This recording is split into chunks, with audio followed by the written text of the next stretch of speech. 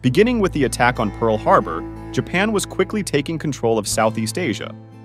The Netherlands tried to stop the Japanese army by joining hands with the United States, Britain, and Australia because it could not even lose its colonies in the East Indies when it lost its mainland to the Germans. They wanted to defend the landing fleet of Japanese troops on the island of Java, the center of the East Indies.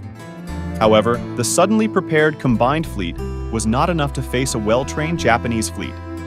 On 27 February 1942, the first U.S. aircraft carrier Langley, which was transporting aircraft, sank, and the British destroyer Jupiter was sunk by a mine of ours.